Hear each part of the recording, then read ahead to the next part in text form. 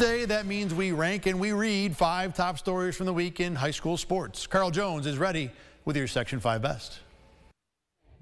Coming in at number 5, Darion Battle from Aquinas football.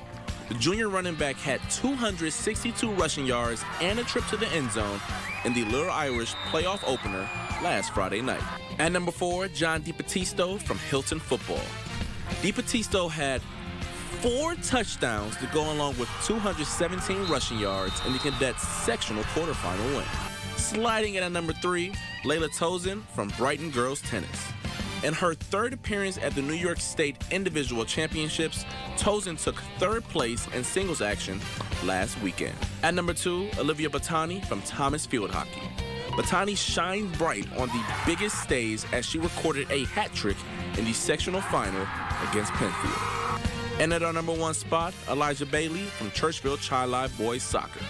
In the Class AA championship game, the senior nailed the game-winning goal in overtime to give Churchville Chi-Li their first sectional title in 33 years.